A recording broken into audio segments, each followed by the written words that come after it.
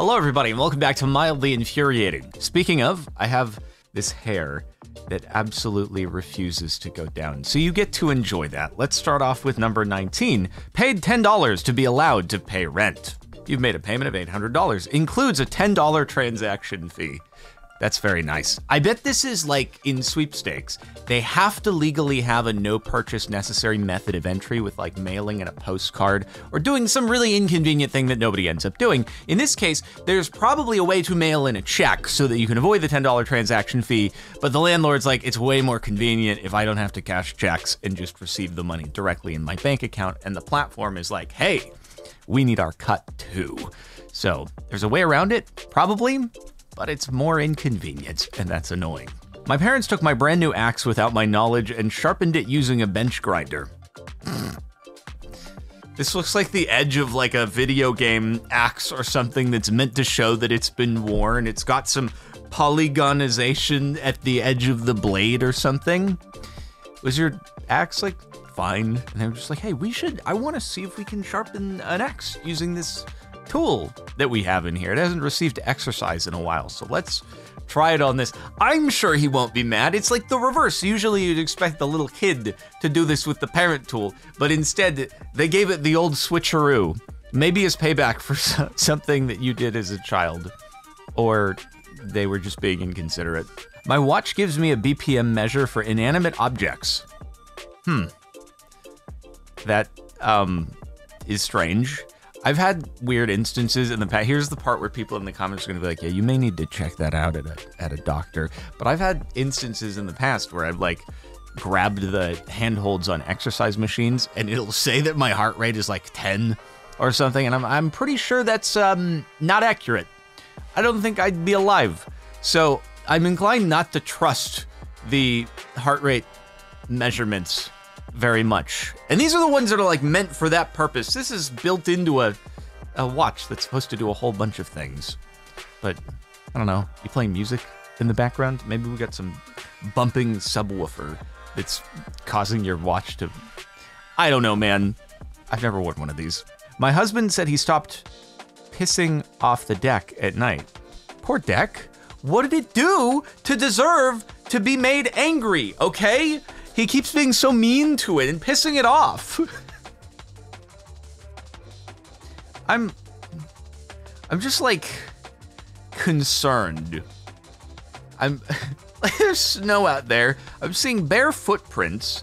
I was half expecting for it to be like, this is the gateway to the piss. And you unlock it and then you just go off into the woods. But there's no footprints here. It's all over off to the side. You'd think that if you were gonna claim that you had stopped doing something, you'd make really sure to literally cover your tracks, but apparently not. Why though? Why would you do this? You have a perfectly good bathroom in the house. Why do you go outside and pee off into the wilderness in sub-zero temperatures? This makes no sense. That's uncomfortable. What my roommate bought for her turn to replace the dish soap. Hello, yeah, can you get some more dish soap? We just went through our big, like 32-ounce bulk bottle. It'd be really cool. Okay, don't worry, I got you. Proceeds to buy. I bet this is also really expensive per ounce versus the big bottle. I bet this costs like 3 times as much per ounce, even though it's like the price of the unit is less, but you're just gonna finish it in a few days. Hey, at least hopefully they didn't use this and put it in the dishwasher to add insult to injury and then ruin everything. I've accidentally done that before. Don't do that. I mixed up the fluids. Yeah, it wasn't great. I saw the new Broadway national tour of the musical Shrek. I paid a Broadway ticket price. The photo on the bottom is what I expected. The photo on top is what I got. Mom, let's go see Shrek the musical. But we have Shrek the musical at home. Why does it look so different than the photos advertised? You'd think if it was a touring play or something, which I don't go to plays, but you'd think that it would actually match the marketing materials. Aren't tickets to plays like pretty expensive? Again, I don't know. I haven't looked it up, but I assume it's more expensive than a movie. And they, you know, they have the fancy like box seats up in the corner and stuff like that. Or maybe they don't do that anymore. I don't know. If it's on Broadway, they probably do. But I guess this wasn't on Broadway, so they're like, hey, you know, we'll call it the Broadway play. But since it's not actually on Broadway in New York City, we're just gonna downgrade it a bit. Power board to fit in the corner, except the cable comes out of the corner. Hey, I remember this one. Here it is again, if you didn't see it in the previous video that we had here. You had one job. Dumb. Received a paw print after putting our cat down. This is not our cat. Our cat is a polydactyl and it has 5 toes in her back paws. I wonder if they mixed up paw prints or if they just have a generic cast that they use, and most people probably aren't able to tell the difference because I don't think they really inspect their pet footprints very often. So they're like, you know, we can give this nice gesture to people. They're really not gonna notice if we cut down on costs by not having to do custom molds for every single animal. Oh God, sometimes animals have differing numbers of toes. Well, every now and again we'll have a dissatisfied customer, I suppose. I'm sorry that you lost your cat. That's sad. I hope they lived a very long and happy life. My wife found this in the break room today. Closing early due to undependable teenagers. Sorry. I like the very pretty handwriting font to go with the message. Is this a good thing or is this a bad thing?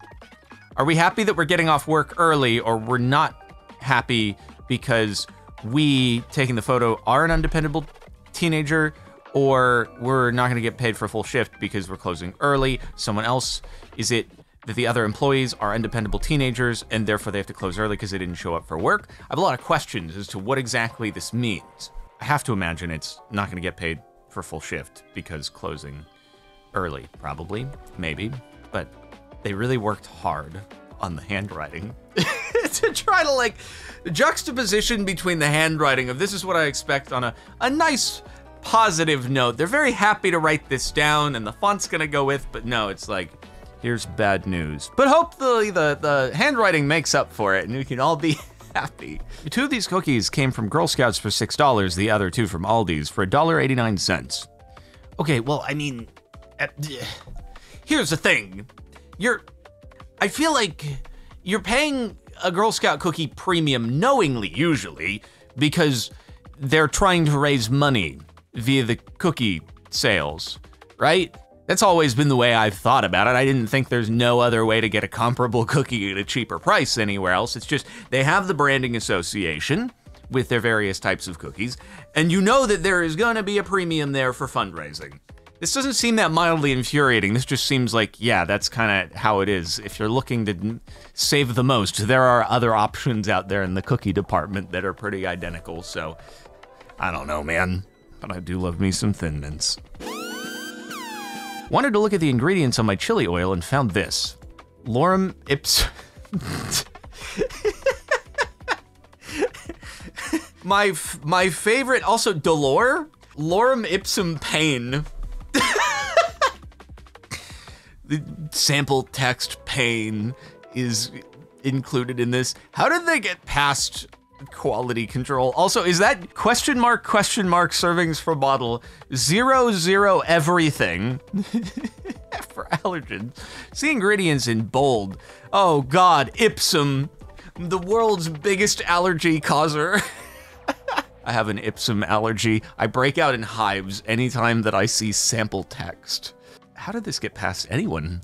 I'm pretty sure you'd be in big trouble, actually, if this was widely distributed and you had no nutrition facts at all and you just had a sample that you're supposed to fill in.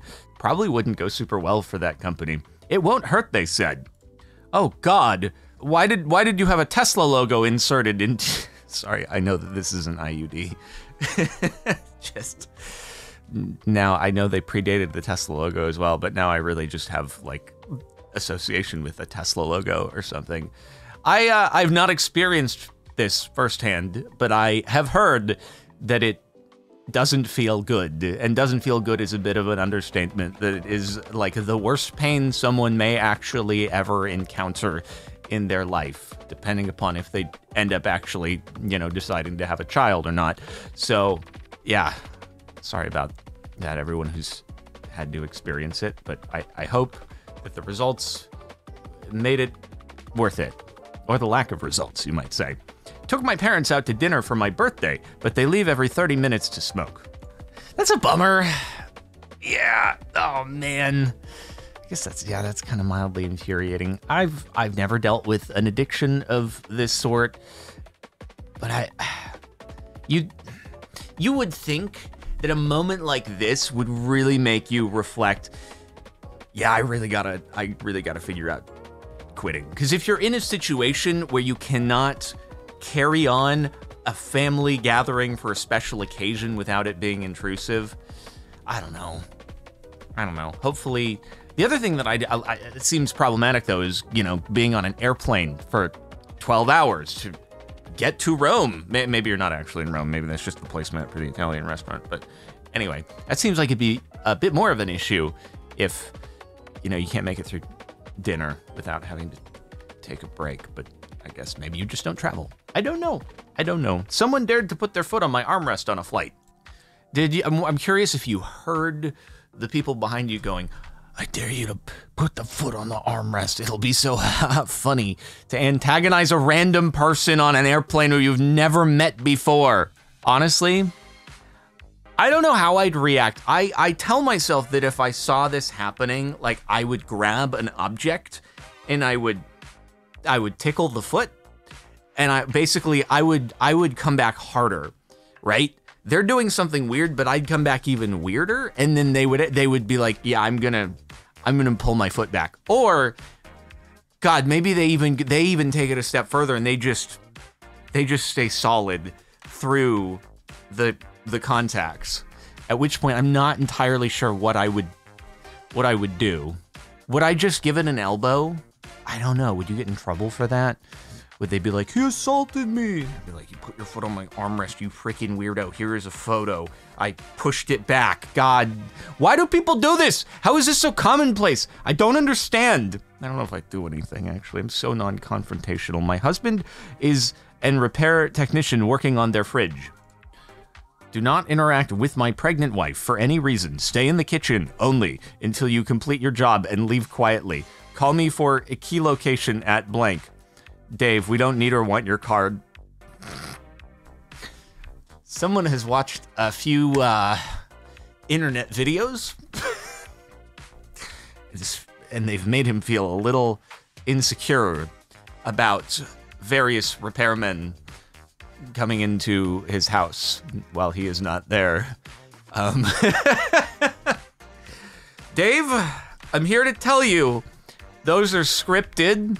It's not really how things play out. I mean, maybe once in the world it has happened before. Don't think it's a very common outcome. I'm gonna be honest with you, man. It's just, they do it for the content. I don't think you need to worry about it otherwise. But you don't need to be that insecure, buddy. It's gonna be okay. Oh no.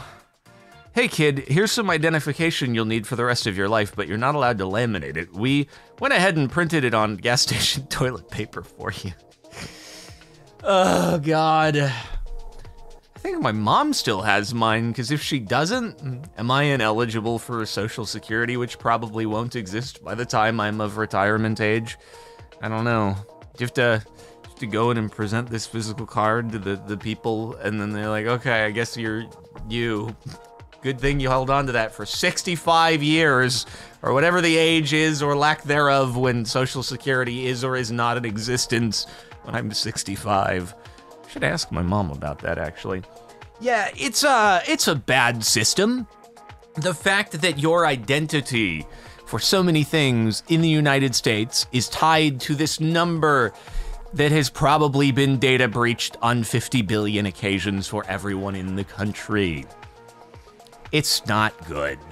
Please come up with a new system, guys. This is from, like, I don't know, 1940s? 1950s? Something like that. Let's update it. Holy frick. We all know about shrinkflation. Can I coin the term trickflation? Last week, $1.06, no longer available, 12 fluid ounces, 140 calories. Replacement, $2.37. Same amount, but the taller can. Dude, it's, oh man.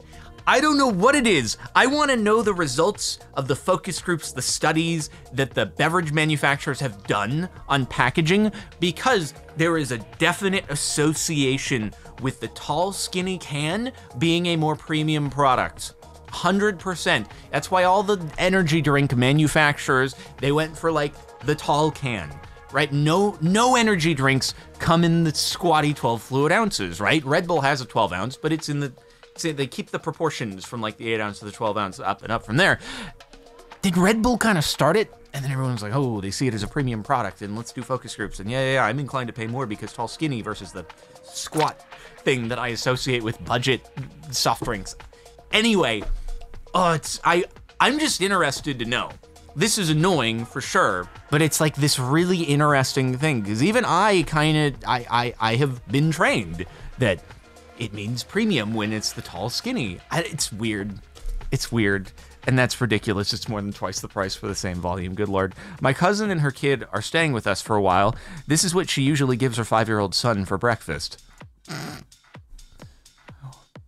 Do not drink Grimace Shake outside the Grimace house. If you see Grimace outside of your house, run.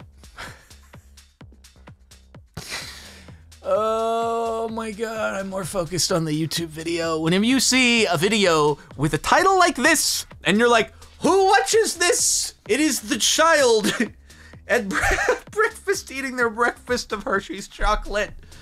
Drone catches Masha. Don't order Masha and Bear something. Don't watch Peppa Pig EXE video at 3 a.m. Can't, dude. Right.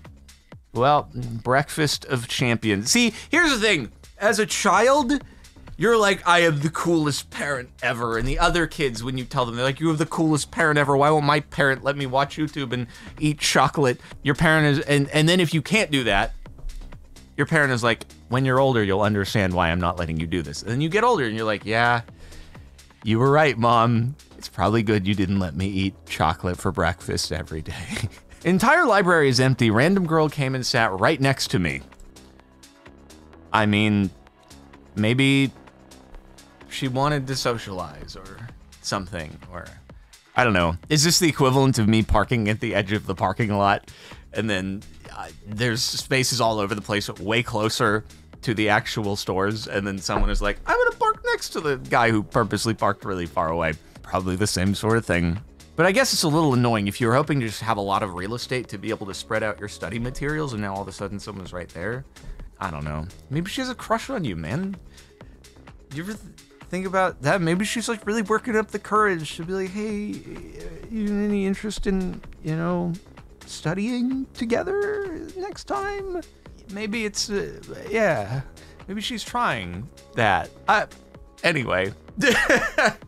That's it for the last month of Mildly Infuriating. Instead, she ended up top on the Mildly Infuriating subreddit. Oof. Make sure to like the video and subscribe for more, and I'll see you next time.